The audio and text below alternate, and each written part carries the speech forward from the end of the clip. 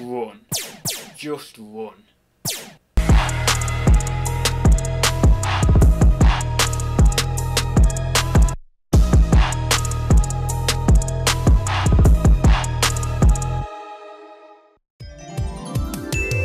Welcome to The Ad Show. Right, we are back on, and I've got to change this setting here. Effects, filters, chroma key, OK. Get that similarity up, boys. No one likes similarity on 400. Get it up to 425. It'll do. There's a bit of weirdness on the top of my hair, but it'll do. It'll do, lads. We don't go for perfection on this channel because perfection is an unreal ideal. Oh, unreal ideal. Oh, that sounds cool. Anyway, yeah, but it is an unreal ideal, so we just go for good or great, not perfection. Anyway, let's go. So, basically the gist of it is I went to my bank manager told me I'd got £1 in my account, and I thought, right, I need to follow what the big YouTubers are doing, and I need to get me some serious views so I can get that quid up to maybe 50 quid or 100 quid. So yeah, we're going to do a tier maker list. Now, if you don't know what these are, essentially the big YouTubers go in and they rank things from good to bad based in a specific field. So they might rank other YouTubers, they might rank certain products or something, or a plethora of different products, or whatever it may be. But that's the basis. So I thought the big YouTubers, they know what they're doing, so I really should follow what they do. So we're going to do a ranking on tier maker, tier list thingy, whatever it's called, on UK charity shops. Yes, boys! I know what you're saying. What are you actually going to rank them on? Well, I'm going to rank them over 3 things. This is price, stock availability, and stock quality. So just to clarify what they mean, so price, obviously I'm going to be ranking on who's got the best prices, i.e. the lowest prices, because obviously I'm going to be doing this list as a reseller, not as a member of the public. So I'm going to be biased towards these charity shops in the form of me being a reseller and the kind of characteristics that go along with positively what I think of a charity shop based on reselling and being a reseller. So that's price.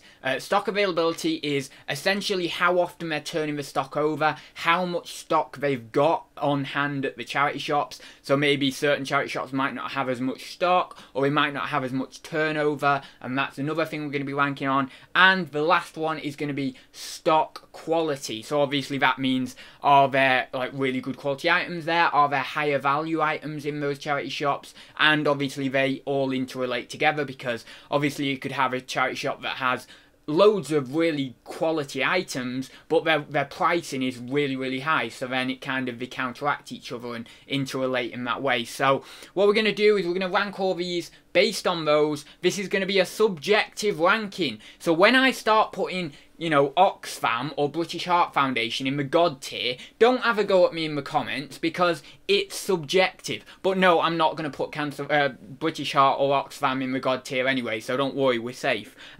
So basically we've got God, good, meh, bad, and badder. Now the meh is, it isn't like meh, it's like meh, like that. So it's just like, you know, in the middle. It's not a meh, it's not a real, it's not a bad thing, it's just in the middle, that meh, you know, meh. You know, me, I can take it or leave it. Me, I can take it or, you know what I mean, that sort of stuff. Anyway, so let's start. Cancer research being the first one. Now, for me personally, the pricing on the clothing specifically seems a little bit high. On the hard goods, it seems okay. It seems fair. The stock availability seems, from, you know, for all I've kind of seen in my local one, seems pretty decent. They turn it over okay. It's fairly regular turnover. In fact, it's probably one of the best turnovers from most of the charity shops that I've seen in my local area. So stock availability is good, and stock quality, the quality is there, certainly on the clothing from what I've seen, but unfortunately the high prices on the clothing do drag that down a bit, because we obviously, if the prices are high, even though the stock quality is high and we might be able to get more for it, we still can't really buy them anyway because there's not much of a margin in it. So based on all that, you know, prices of the hard goods being pretty decent, and obviously I'm mainly buying hard goods, I'm not really looking at the clothing, but also going on a holistic view, looking at the clothing, prices of the clothing, and looking at the stock quality overall, I'm actually going to go with good for cancer research. I was thinking between meh and good. So I'm going to go good. Some people will contest that. Others might say, oh, actually, for me, it's actually more God tier. But for me, cancer research, good, and that's about it. Now, next, Mind UK, a charity shop that I've probably only been in ever about once. So really, this should go in the middle tier straight away, and that's probably what I'm going to put it at. But the one time I did go in, the pricing seemed fair. I can't really comment on the stock availability or the stock quality because I can't really judge from just one experience. But I thought I would include it because it is one of the chains, the charity chains in the UK. So obviously, you know, I wanted to include it on this list. But for me personally, because I've not had as much experience with it, it goes really straight in that middle tier. When I have more experience with it, it might go up to the good tier, it might go down to the bad tier, but that is my positioning for Mind UK. So, next, this little image down here that's just a random image of a charity shop, this represents local independent charity shops. Now, these are the best charity shops in my opinion. So, we have pricing is normally on point. Yes, some of the items they might price highly on, but that's generally just because other big, larger chains are pricing higher these days, and then they just follow suit. But the pricing in local independents still, even to this day, seems to be okay. And seems to be, actually, in some circumstances, pretty good.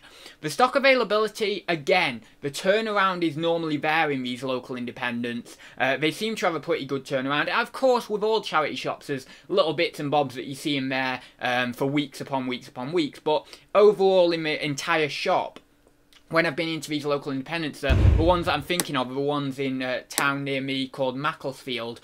They've got good local independents, and their turnaround seems to be pretty decent, to be honest.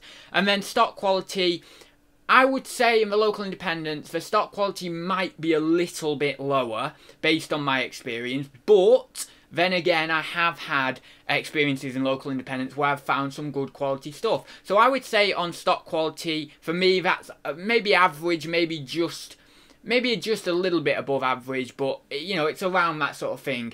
But I'm going to actually put local independents in the God tier, mainly for pricing and mainly for stock availability. And that is kind of all in the hands of the manager, really. The managers of these local independents seem to know what they're doing for the most part. They price low so that people can get the items, and they turn it over quickly and put fresh stock out. So definitely for those two in particular, I am going to go with the God tier for local independents. Now, Marie Curie, again, it's a charity shop that I have only really experienced once or twice. From what I can remember, the pricing was pretty decent. There was nothing wrong with the pricing from the one or two times I've experienced it.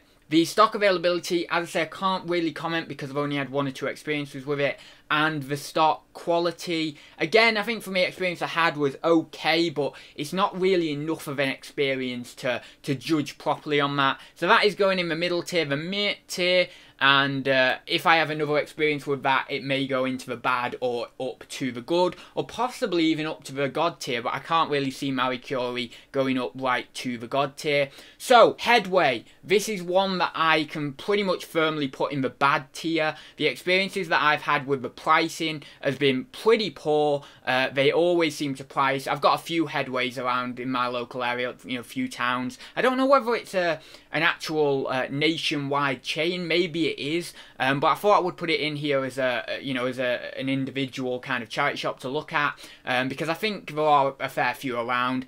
So yeah, essentially pricing not very good. They seem to price pretty high in the ones I've been at. Stock quality fairly low in Headway, actually, from my own experiences. There's the odd good item, don't get me wrong, but because they price so high, you can't buy it anyway. So stock quality is fairly low, and stock availability again is low. The stock availability at Headway is they don't turn it over hardly ever. You know, there's the same things that I go into the shops. Whenever I go into the shops, it's the same stuff over and over again. And yeah, they might change a few bits and bobs here and there, and when you go go in with a few new items, but there's not that much, you know, there's not that much new. So we're going to put Headway, or I'm going to put Headway in the bad tier, unfortunately. So, Salvation Army, again, another one I've had a few more experiences with than Mind UK and Marie Curie, so I possibly could comment more on this one.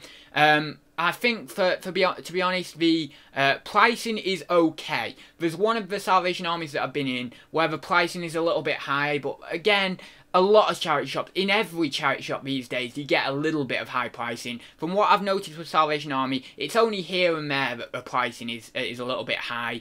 The stock quality is okay. It's on that kind of average level. You know, there's a few decent items in there, but for me personally, it's fairly average. And then obviously the stock availability, or the stock quality, whichever one I just didn't say then. But I think it was the stock availability that I didn't say. So stock availability is fairly, I don't know, I'd say average again. I'm trying to think here. I mean, yeah, I'd probably say average. I wouldn't say necessarily really good. I wouldn't necessarily say really, really bad. So I think we're going to put that in the middle tier again, so that meh tier.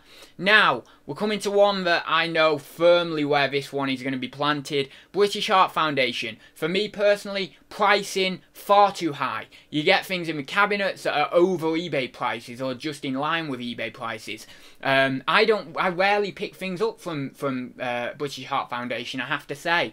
In terms of stock availability, the stock availability is okay on the front of the clothing, let's say. There seems to be a bit of turnaround on the clothing. On the hard goods, there is a bit of stock turnaround. There is some movement there. There's definitely some movement there. But it's not really, really good. It's kind of just average or just below average for the stock availability. And yeah, stock quality is good, but it's just the pricing really lets down. I think really just for the pricing alone with British Heart Foundation and that slightly lower level of stock availability. I mean, the stock quality is good, but that doesn't account, because the pricing is high and because, you know, the stock availability it's average. They pull it down. They pull down the fact that the stock quality is good because we can't really buy it anyway. So because of the prices. So I'm actually going to firmly go with British Heart Foundation as badder.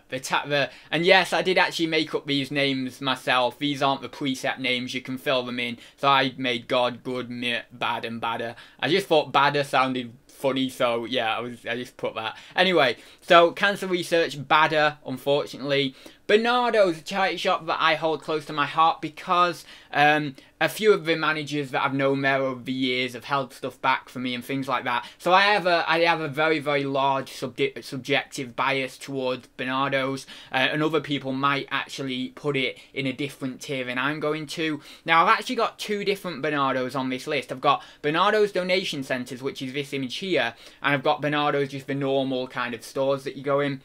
Now, the normal stores, pricing on the whole is okay. It's not, you know, it's nothing to scream and shout about, really. It's okay. There's some items that they price fairly low. There's other items that they price fairly high. The stock availability, from what I've seen in most Bernardo's, the turnaround is okay. The turnaround is actually pretty decent. And then the stock quality, again, it's average to good. You know, it's that average to good sort of range. Now, obviously, with my subjective bias towards Bernardo's and the deals that I've got from managers in the past, I kind of have to put this in the good tier. I'm not going to go God tier. I'm thinking of going God tier for the Bernardo's donation centres in a second, but the actual normal stores, I'm going to go good tier. So that's what they're going to get.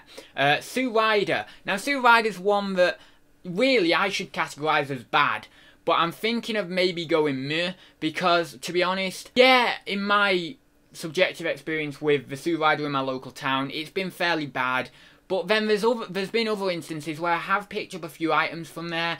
The stock availability is okay, average again, like for a lot of these charity shops. It's average. The stock quality, I would say personally, is a little bit subpar. And the what's the other one? The pricing. To be honest, the pricing is fairly okay from my subjective experience. So I'm really torn because I was thinking of bad, then I'm thinking, meh. I'm going to actually, you know what, I'm going to actually go bad. I'm going to go bad for Sue Ryder. I know people may scream at me saying, no, the Sue Riders in my local towns are actually really good. So, but, you know, it's just subjective experience, and so I'm going to have to put it as bad. It's between bad and meh anyway, so, yeah. That's that one there. Next, Bernardo's donation centres. Now, these are the ones with the bins outside where it's like, I think it's maybe like 4 items for $1.99 or something like that. So for that, that's a good reason to go there. That's good stock pricing. Because they're larger stores, they're donation centres, they have to clear things quickly. So I found that a lot of the pricing is okay. They do still have cabinets where they price things highly.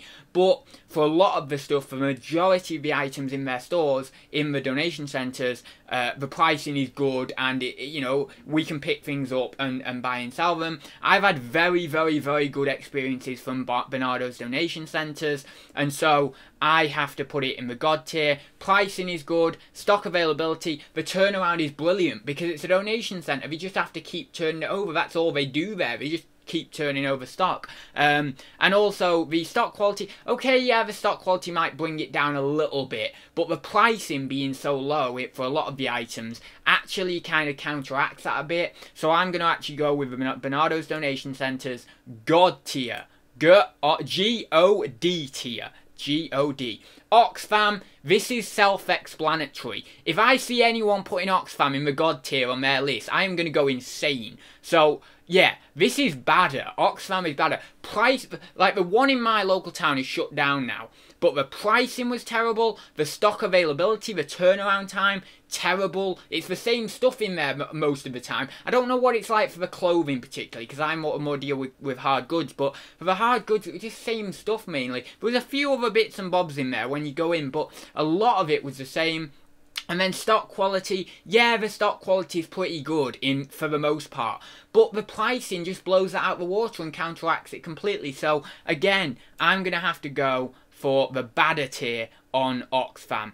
Now, Scope, again, a charity shop that I've not had brilliant experiences with. I know there's people out there who'd probably put this in the good tier. I can see quite a lot of people actually putting this in the good tier. But for me personally, pricing, yeah, pricing is okay in Scope. There's a few things that managers put the prices up a little bit too much on, or in line with eBay prices and stuff like that. But for the most part, it's okay. You know, it's okay. It's you can deal with it. But the stock availability isn't brilliant from what I've seen. There's not a huge turnaround. The clothing, don't get me wrong, on the clothing, the stock availability is okay. They turn the clothing over quite nicely. The hard goods, they don't turn them over as frequently, I don't feel. And then the stock quality, it really isn't that good in Scope, the stock quality. There's a few items that you can pick up and think, yeah, that's decent. But the stock quality on the whole, from my experience, not brilliant. So I'm actually going to put this in the bad tier. So Scope is going in the bad tier. And then finally, Age UK, another one that I quite like this one actually. I kind of think of Bernardo's in line with Age UK for ones I actually like, and obviously Age UK is another shop over the years that I've had managers hold stuff back for me and things like that. So again, there's a bit more of a subjective bias there. But with Age UK, you also get the £1 shops, and especially if you're thinking with the £1 shops in mind, the pricing is not an issue. That's brilliant. The stock quality in the Age UK pound shops isn't brilliant, but saying that, you still sometimes pick up some gems. So I can't argue with it too much. And then the stock availability, especially in the Age UK £1 shops, and even in the border or just any old Age UK shop, the stock availability, the stock turnaround is good, and there's always plenty of stuff in there. The Age UK shops are always packed full of stuff, I find. So yeah, for Age UK, I'm not going to go God tier. I mean, you know, basically for me, it's in between good and God tier. But I'm not going to go God tier. I'm going to go just solid good tier. It's a solid good charity shop. Possibly God tier at some point in the future if I have even better experiences in the future. But yeah, so that's my ranking. If you want to do it, if you're a content creator, if you're a reseller on YouTube, if you want to do this for different charity shops or the same charity shops, if you want to do it in a different way, ranking it for different things, be my guest. I'd love checking out your videos and your interpretations of it. If you're a US reseller watching this and you want to take this video idea and do it for US thrift stores, go for it, because that'd be really, really interesting to see, you know, how you guys in the US rank different thrift stores. It's simply, the website is just tiermaker.com, and literally just get a load of different images off Google and then save them and then upload them to this list. And it's really as simple as that. I mean, you just type in your little rankings here. It takes a few minutes, obviously, to get the images from Google, but if you want to do it, then yeah, get involved and I'll be interested. And then let me know in the comments down below if you have done a video like this, and then I can go over and check it out, or if you are planning to do one.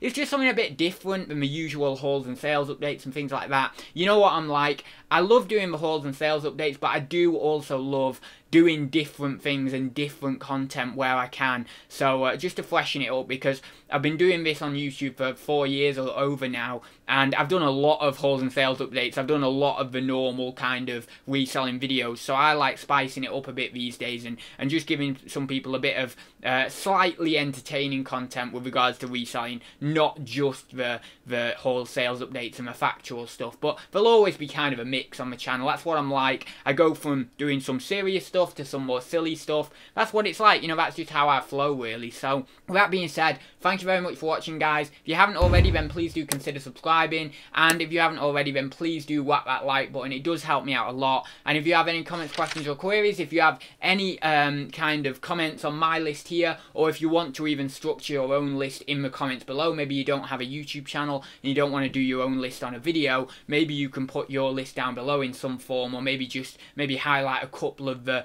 charity shops that you like the most opposed to the ones that you like least. So yeah, with that being said, if you want to do that, please feel free in the comments, and I will see you in the next one. So see you very soon, guys.